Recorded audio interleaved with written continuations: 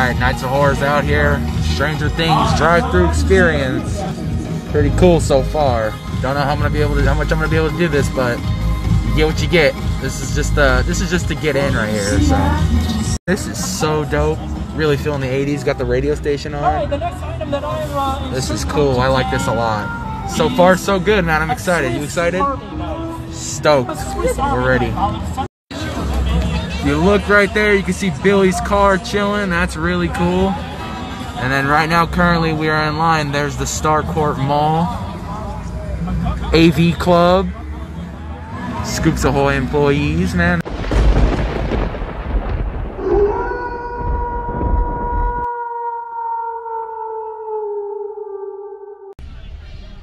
What is going on, ladies and gentlemen? I am here at the Stranger Things drive-through experience. Now, it is so cool so far. We are waiting in line to get in. Don't know how much I'm gonna be able to film for you guys, but I'm gonna get little snippets at the beginning, and then you'll get a full review after. It is super cool. I love this so much. It really brings you into Hawkins in the 80s, and I love how you get to start at the Starcourt Mall. They got the Hawkins AV Club. They got Billy's car sitting out there. It is legit, probably really cool. I'm here with my sister. There she is. She's excited. She's a big Stranger Things fan as well. But we are here. We're ready to go. We had a 6:45 reservation with 6:25, so we got in a little early. Now we're just waiting to get in. I am super excited, though. Are you excited? Yeah. She's very excited. She can't wait, man. We both love Stranger Things. I binged season 3 before I came here because I wanted to just get a fresh memory of what we're going to be seeing today, and I am super stoked for this. I cannot wait. They got people dressed up, taking orders. It is so cool. So I'm going to give you guys my full review after. Like I said, don't know how much I'm going to be able to film inside the actual thing, but you'll get a lot of pre-show stuff. So this is cool. Oh, look, they got an 11 over there. Hold on, I got to get this for you guys. There's 11 with the radio on the pole right there. That is so cool. That is awesome. There's the Starcourt Mall, by the way. I love this so far. This is awesome. Really cool. Really cool. There's the Starcourt Mall right there. And 11 with her radio, trying to contact her friends. It's really cool themed. Hawkins AV Club over there. That's so cool. This thing is cool. Trying to get Billy's car back there. There it is right there. Car he drives in the show. Really cool. Really, really cool. Another thing to take note is they give you this menu once you get in too. It's got a bunch of treats you can get for the experience. It's really cool. It's about an hour long. I'm super stoked for it. So let's see what this has in store for us. What is going on, ladies and gentlemen? I had just fresh off the Stranger Things drive-through experience. I must say, this was probably one of the best things I've ever been through. As far as drive-thrus go, and as far as even haunts go, this is a whole new level of how you do things. So I want to break it down step by step. So there's going to be full-on spoilers for this event. If you guys are planning on going to this event, you don't want to know, and you want to go in blind, click off this video now. I'm going to also be giving my review at the end. As you saw in the beginning, I had a couple of footage from the opening scene. That's about the only footage you can really get at this place. And also they tell you to turn off your cameras and everything at the end. So full spoiler warning for anyone who's planning on going. Click off this video now. But if you're not planning on going, you want to know what happens, here's the rundown. So guests are first brought up to the Starcourt Mall opening ceremony. Now you can go to one of two ways. You can go the general admission way, of course, if you have a general admission ticket, or the VIP entrance with the VIP ticket. The only difference I noticed is going into the VIP, you get to go to the Star Car Wash, where you get a photo taken of yourself, and it's got a lot of cool stuff in it, and it's a special like collective photo you get to take home. Guests are then pulled around the corner. The first thing you see when you pull around this corner is Billy's car from the show, which I thought was really cool, blasting a bunch of glam rock and metal and all that, because, you know, in the show he's a big fan of all that stuff. You then come around the corner and you are greeted by the giant Starcourt Mall facade. You have the science teacher up there. He's pretty much your DJ, your host for the opening segment. And you have, of course, all the tents up. They're serving food. Scoops Ahoy is there. I actually got, you're given one of these in the very beginning. This is a little menu of the Starcourt food. Those VIP dinner combos, snack combos, and of course your regular stuff. You can get candy between Skittles or Kit Kat. You get a box of popcorn, lightly salted buttered popcorn. They have the Scoops Ahoy choice where you get 1 scoop of chocolate Cannonball plus 1 scoop of vanilla Overboard. So it's a double scoop of each flavor. They have, of course, beverages, bottled soda, Coke, Diet Coke, and Sprite. And of course, they have Topo Chino sparkling water and bottled water. And then you can also get a collector's cup with a soda or without a soda. So you can buy just the cup itself or you can get it with a soda. If you are the VIP Star Court food people, you can get a dinner combo of corn diggity combo, quarter pound, corn dog on a stick, Pringles, and a drink. A New York pizza box, 1 slice, pepperoni or cheese, Pringles plus a drink. And shawarma snack attack, falafel wrap, Pringles, and a drink. Snack combos include Star Court Sweets, Red Vines, Skittles, Kit Kat plus 2 drinks. Tiger's Taste, a box of popcorn, Red Vines, and 2 drinks. The Munchies, 2 boxes of popcorn, Kit Kat, Skittles, and 2 drinks. That is your food options for there. It's really cool in this area too. You have a lot of themed people around. They're dressed in the Scoops Ahoy stuff. They have a lot of 80s attire on. On top of that, you have characters such as Will, Mike, and Lucas running around, as well as Max and Eleven are all running around recreating iconic scenes, slightly different to fit the more setting of where you're at, but nonetheless, such a good time.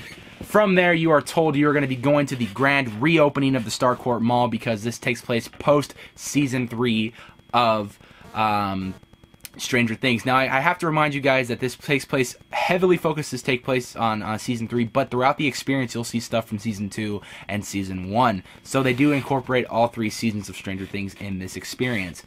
As you go and start your experience, you go around the corner and you are told you are going to the back entrance. As you're heading to said back entrance, you actually see Hopper's police truck, which I thought was really cool, the Ford Bronco.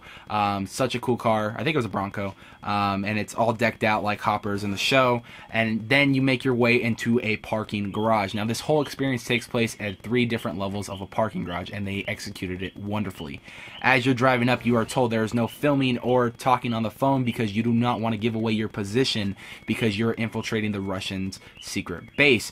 Technically, you're really going under Star Court Mall, but apparently you're going into the parking garage, which takes you to your first scene. As you're driving up, you are being told a list of things of what's going to happen and a lot of famous quotes from the show. You are being told that you're going to be infiltrating the Russian secret base to see what is going on and what they're doing down there.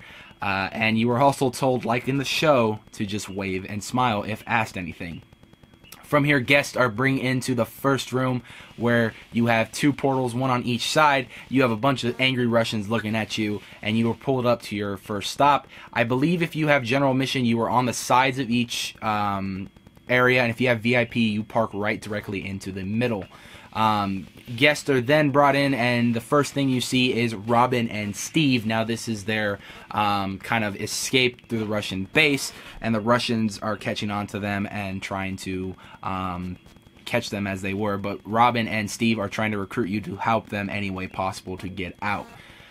From there, you see Robin and Steve just go around the cars and interact with you. I actually want to give a big shout out to the guy who played Steve on the far left side, going towards, like, on your way to the next area, the next scene. He was really cool to me, and he was just all out in character, and he did an amazing, phenomenal job.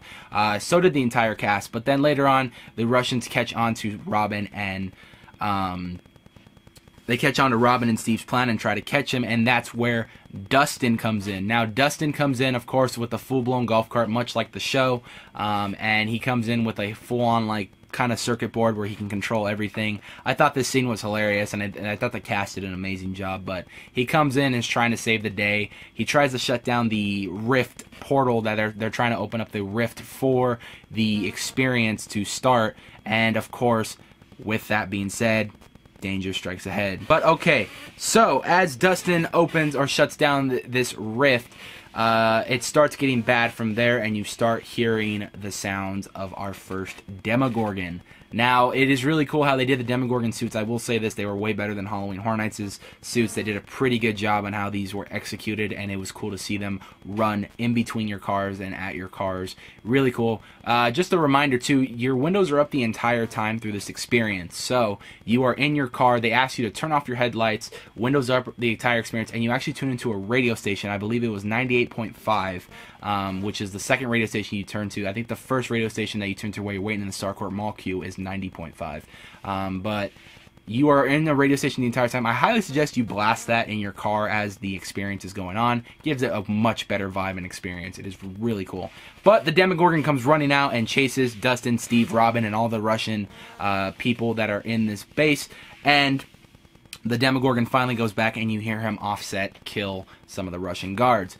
At this point, Robin, Dustin, and Steve tell you that the only way to defeat the so-called Mind Flayer from Season 3 and Season 2 is you have to go inside the Upside Down to figure out its weakness. So, they said, of course, Demogorgon was gone, but the Mind Flayer is still out there and is a threat.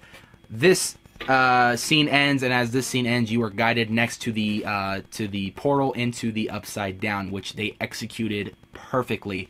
As you walk in, they have these kind of bubble machines that make it look like the little orbs that you see in the Upside Down, which I thought was amazing. It was really cool. You go through this next scene, all you do see is a bunch of screens and a bunch of like the vines and everything. They really immerse you into the Upside Down, which I thought was cool, giving you basically a recap of who the Mind Flayer is and what you have to do to destroy it. In this scene, basically you're watching a bunch of screens and you see Will get possessed by the Mind Flayer from Season 2, and then you see, of course, it getting passed down to Billy and everything the Mind Flayer has done in Season 2 and Season 3.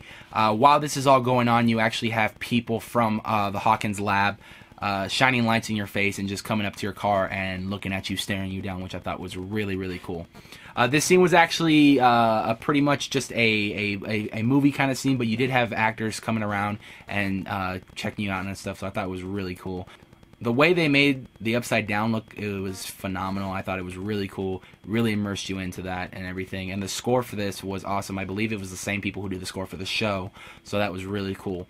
The next scene you go to is the very top of the roof of this parking structure, and this one goes out to my boy John, because I know he's going to love this one especially.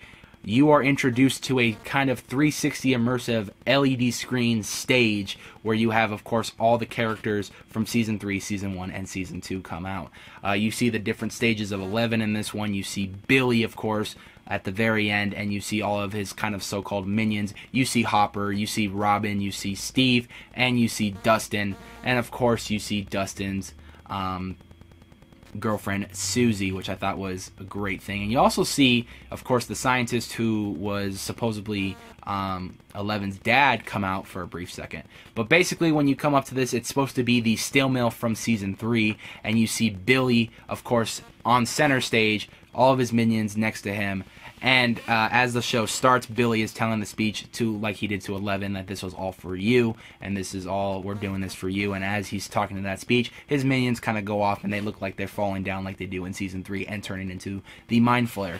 At this point, 11 comes shooting up out of a little box area that they had on a harness, which I thought was so cool. And they recreate the scene, the iconic scene from Season 3, where she's in slow motion in the area where when she uses her power, she goes into like that other world of just black, and she falls back into the water scene, which I thought was cool.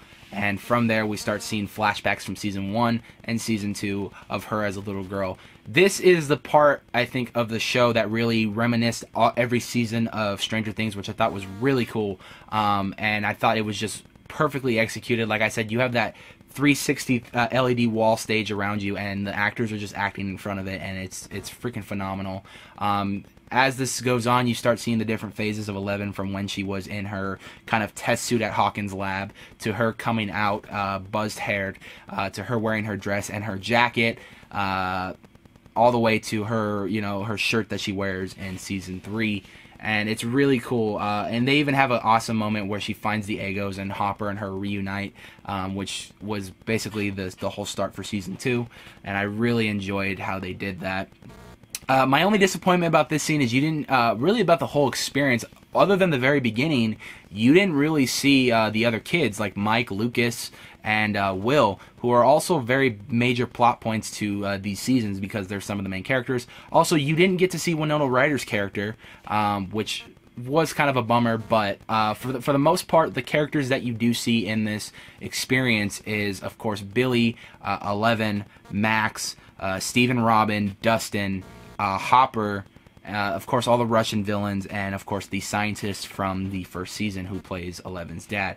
But that's about it. You don't really get to see the other kids other than the very beginning, which I thought that was still cool that you got to see them in the beginning, but I would have liked to have seen them more involved with the whole theatrics. Well, I know with the first scene that you go through, they're not really too much involved because that was more of a Dustin, Robin, Steve thing, and of course with the second thing, it was more like you see them a lot on the video in the second room, but I would have liked to have seen more actors who portrayed Will, Mike, and Lucas, which I gotta say, the actors, the choosing for the actors was super spot on. They looked really good as far as how they can, as close as they can get to these actors, which I thought was amazing.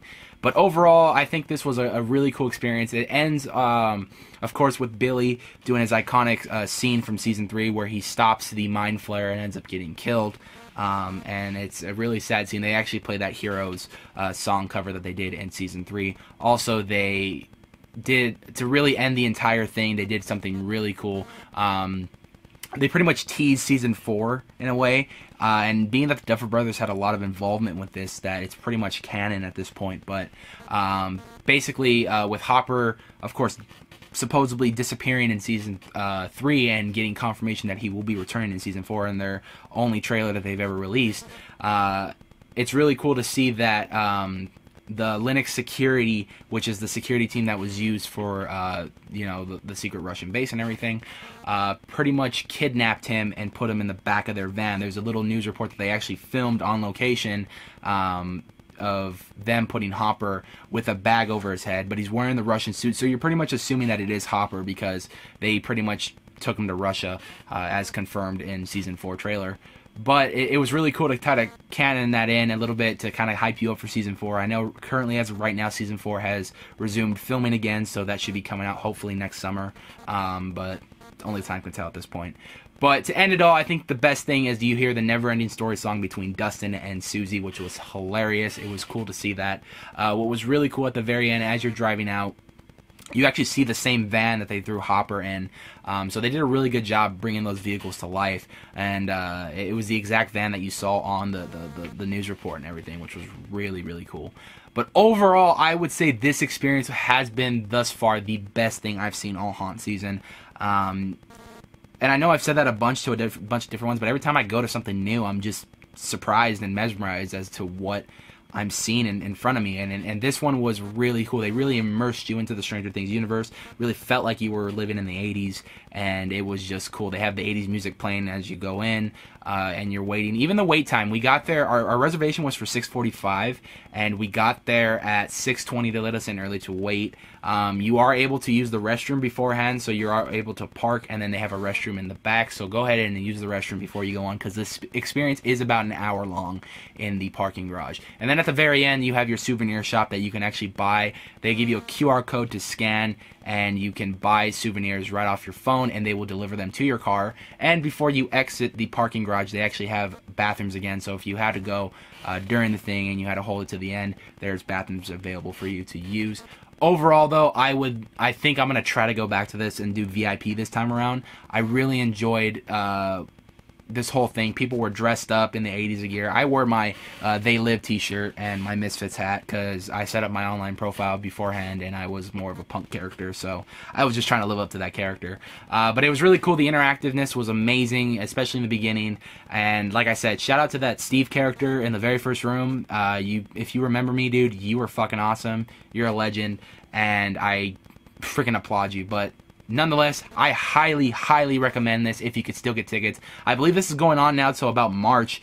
They extended the dates because these tickets they can't stay on the website. Like, they're selling out quick. So I think this is going until about February or March. Highly suggest if you can get yourself a ticket, even though it's later in the season, do it, because this is such an amazing experience that you don't want to miss out on. And I've even heard rumors that they're thinking about taking this on the road after they're done with Los Angeles. So get it while you can still get tickets and while it's still here, because this is such an experience you do not want to miss out on.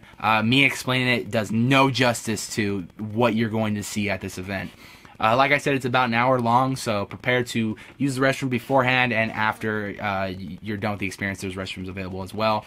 But nonetheless, guys, I hope you guys enjoyed this video and this review. I'm sorry I couldn't give you any footage. They're very strict on the policy of no filming inside the parking garage at all. However, I was happy enough to get footage in the pre-show where the big Starcourt Mall facade is at. But it was such a fun time, and I hope you guys enjoyed that. But that is going to do it, guys. I'm Anthony from the Knights of Horror. Make sure to hit that subscribe button with that bell notification, be aware every time I put up a new video. Follow us on social media at Knights of Horror on Twitter and at the Knights of Horror on Instagram. I'm Anthony, and I will see you guys next time.